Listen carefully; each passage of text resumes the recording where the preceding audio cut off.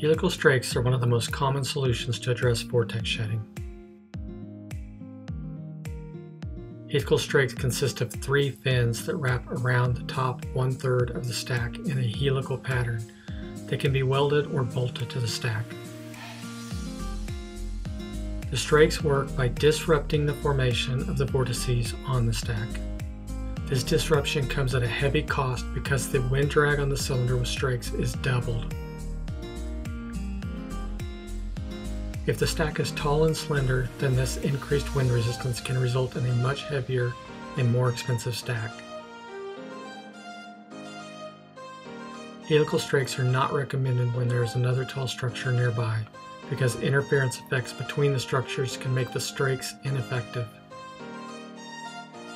Segmented strakes are easier to fabricate than continuous helical strakes. However, segmented strakes don't work effectively and are not recommended.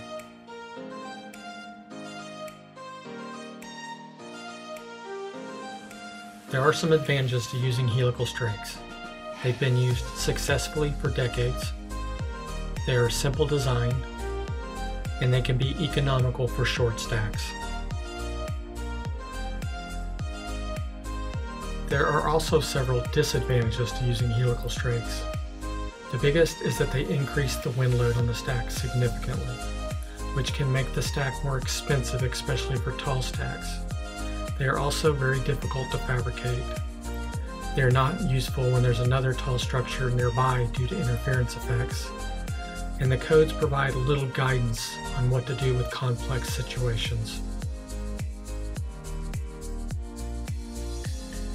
The Meca Stack software will consider helical strakes in the design. The software considers the weight and the additional wind area. Helical strakes are designed by code-based rules, and there is no way to quantify how effective helical strakes will be at disrupting vortices.